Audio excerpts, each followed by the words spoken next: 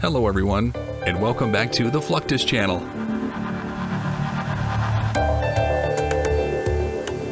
Dry docking and shipyards are crucial elements of the maritime industry, providing essential services for the construction, repair, and maintenance of ships.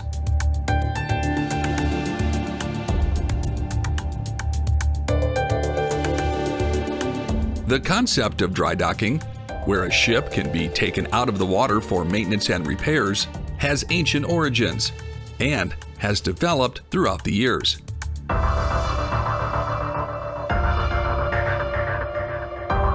Today, shipyards and dry docks are an integral part of the global maritime industry.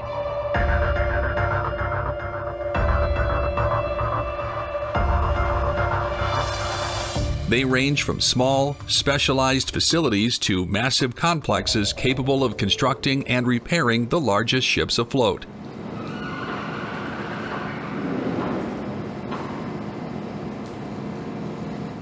In the intriguing process of dry docking, a ship's journey takes it from the open sea to the heart of a bustling shipyard.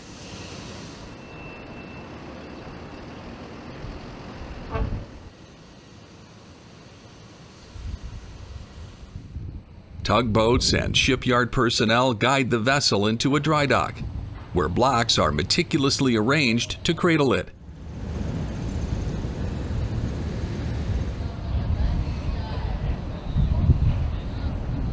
Cables and anchor chains are unraveled and inspected, with repairs made as necessary.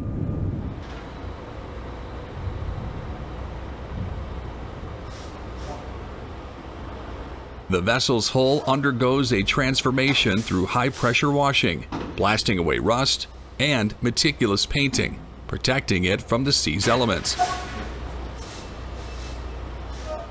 Below the waterline, sea chests are opened, valves are overhauled, and essential maintenance and repairs are carried out.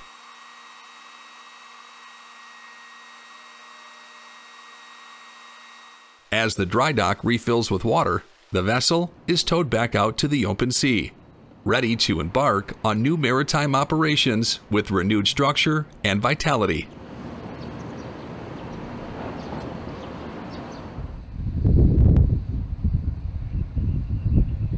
Repairs and maintenance are critical components of the ship dry dock repair process by ensuring the vessel's seaworthiness, safety, and operational efficiency.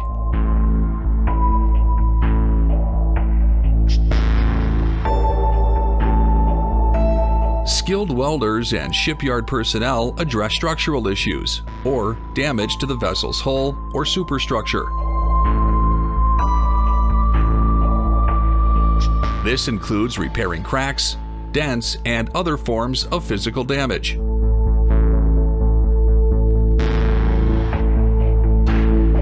Propellers and shafts are carefully examined for signs of wear, corrosion, or damage.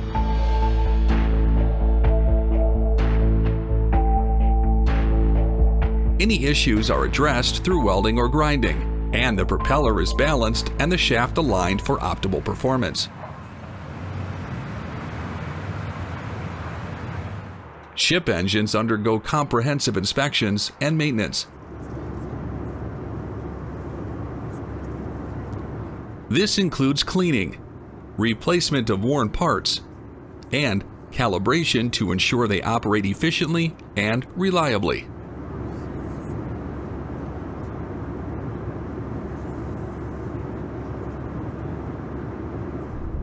Piping systems are inspected and overhauled as necessary to prevent leaks and ensure proper functioning.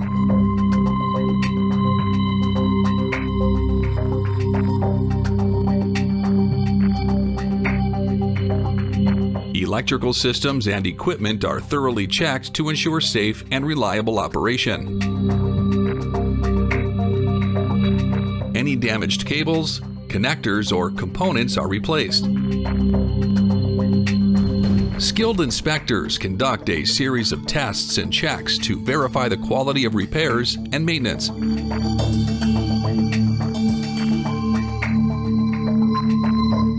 Hydroblasting is commonly used in shipyards to clean ship hulls, remove marine growth, and prepare surfaces for repainting or coating applications.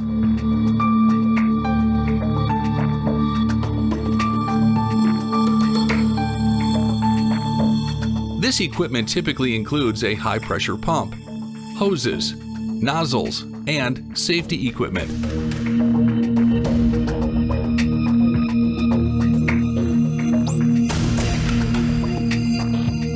The heart of the system is the high-pressure pump, which pressurizes water to very high levels.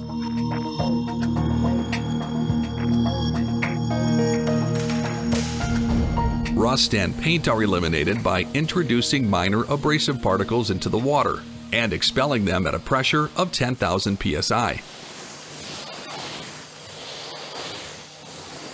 The level of cleanliness can range from merely stripping the paint to completely eliminating both the paint and the rust, revealing the pristine metal beneath.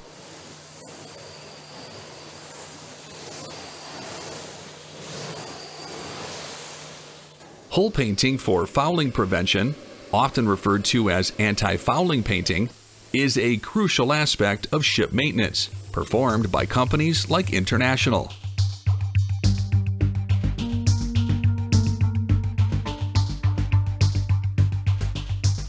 Anti-fouling paint is applied to the cleaned and prepared hull in accordance with the manufacturer's specifications.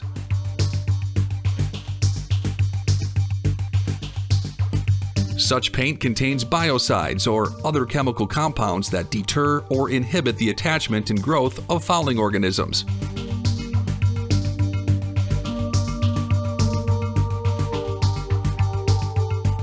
Typically, multiple coats of paint are applied to achieve the desired level of protection.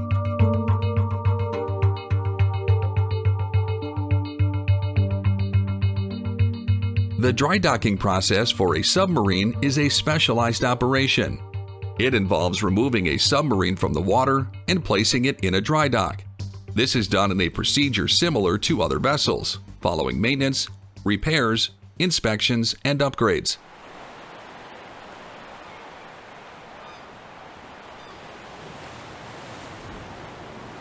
Dry docking provides an opportunity to install new technology, equipment, or weapon systems, or to carry out extensive modernization projects. These upgrades may enhance the submarine's capabilities, extend its service life, or improve its operational efficiency.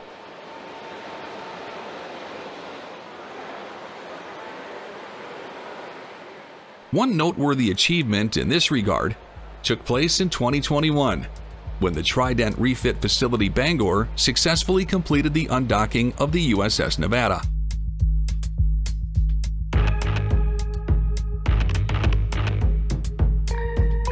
This undocking operation adhered precisely to the original availability schedule, underscoring the facility's commitment to timeliness and efficiency.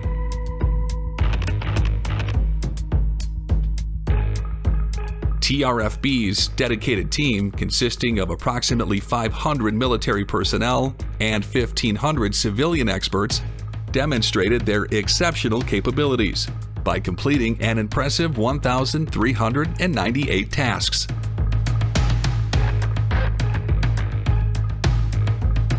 The encapsulated harpoon certification training vehicle testing is a critical phase in the process of certifying a submarine to carry and employ war-shot tactical harpoon missiles.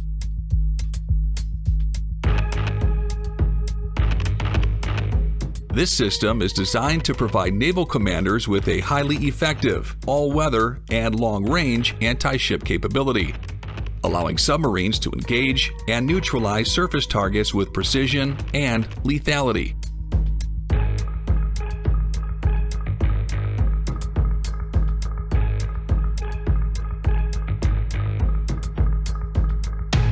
EHCTV testing aims to assess various aspects like handling and stowage, launch, and communication procedures.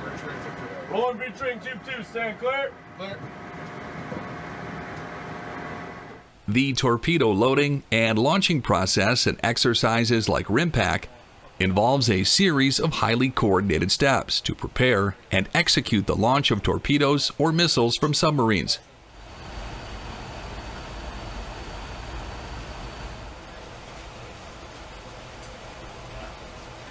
Firstly, the breech door in the torpedo room is opened to load the torpedo into the tube.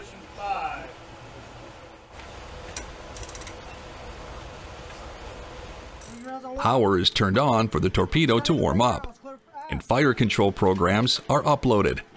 Rollers right surface. Knobs on top for the port side. Upon receiving the launch command and ensuring interlocks are satisfied, high-pressure water is thrust into the tube, ejecting the torpedo forcefully.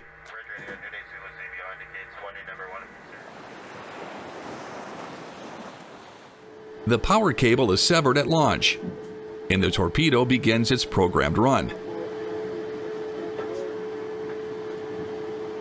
In the domain of submarine design and shipyard facilities, Saab's pioneering approach takes center stage as they embark on the construction of a new generation of air-independent propulsion submarines in the southern region of Sweden.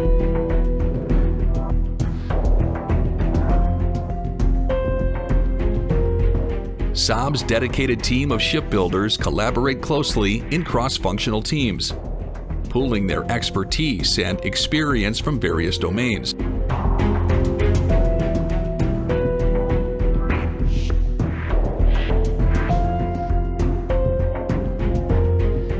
With their fully digitized workflow, underpinned by model-based definition, every component and piece of information relevant to the submarine's construction and operation is stored digitally.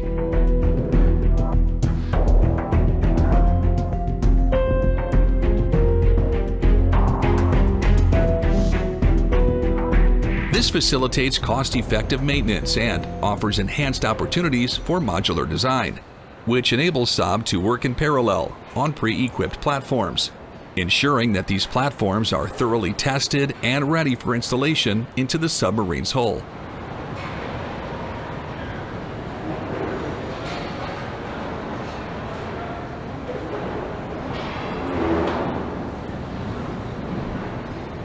To achieve the robustness and resilience of their submarines, they subject every component to rigorous testing, undergoing stringent assessments to certify that they meet both the Navy's requirements and Saab's exacting standards.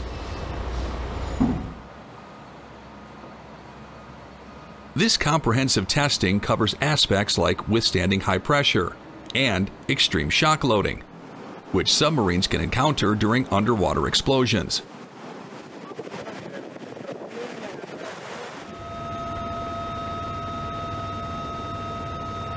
Saab's shipyard facilities are a testament to their commitment to excellence.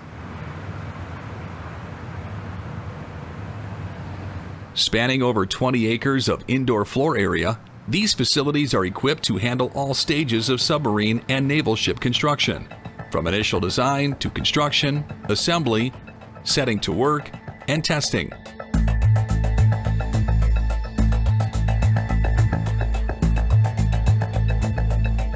Robots, such as those used for grinding, handle the arduous task of processing 24 miles of hull and steel parts per submarine, ensuring precision and consistency in the construction process.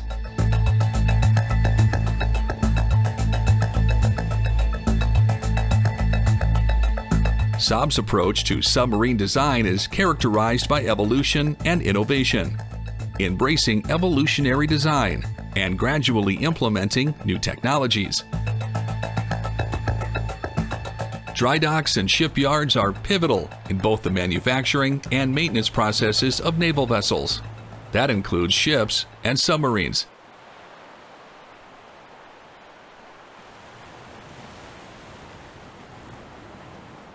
They serve as the heart of the maritime industry, playing a crucial role in ensuring the readiness, safety, and efficiency of these vessels.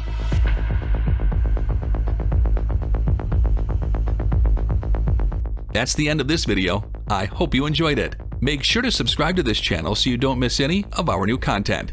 See you next time.